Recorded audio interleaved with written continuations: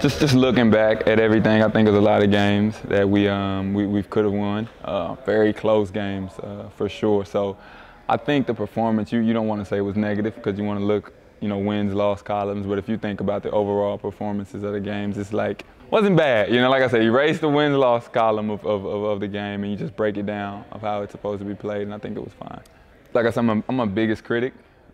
Look in the mirror first and look in the mirror all the time, and I don't think I put my best foot forward. I don't think I performed my best throughout the games. I had a couple spurts where I was okay, but even then, I feel like I could have been better.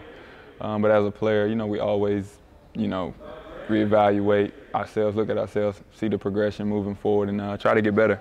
My first game in Perth, just that NBL environment, meeting the guys, it was the most kind of emotion I felt throughout the entire time. Like, okay, it's first game, going back to play in Perth, meeting the guys, like it was so much, coming off fresh off the plane.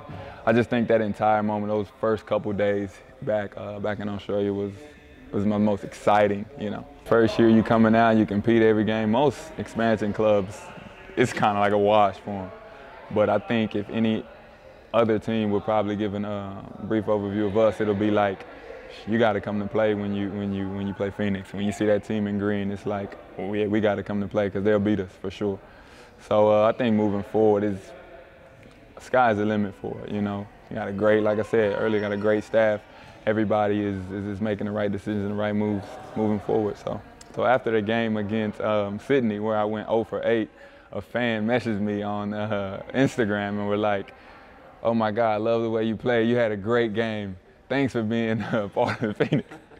The community, those, like, sometimes a lot of players don't really see them and acknowledge them, but those messages right there shows the community is behind you, because clearly you go 0 for 8 in the game. It's not really your best game, and that message kind of meant a lot. So the community's been great, fans have been great, and I think they have a really strong fan base moving forward. Terry Armstrong, just training with him each and every day, you just see his ability, you see his potential, and it's like, Jesus, this guy can be really good. So Terry and his maturity at his age too has really been something that stood out to me. So yeah, hats off to him.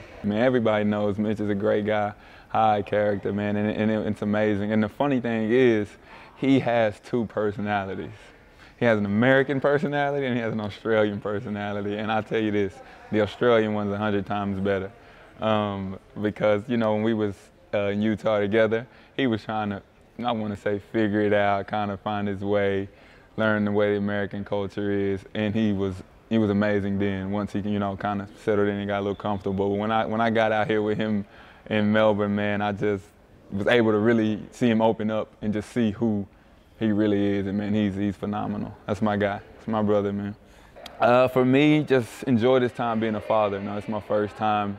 So I'm gonna take some time off from basketball, just kind of really embrace everything what it's about, not worrying about practices or the next game or worrying about, scouting reports and stuff like that. So just kind of want to ease back from basketball for next couple months and just enjoy being a father, learning what it's about in the early stages, and then get back to it. So it's exciting for me.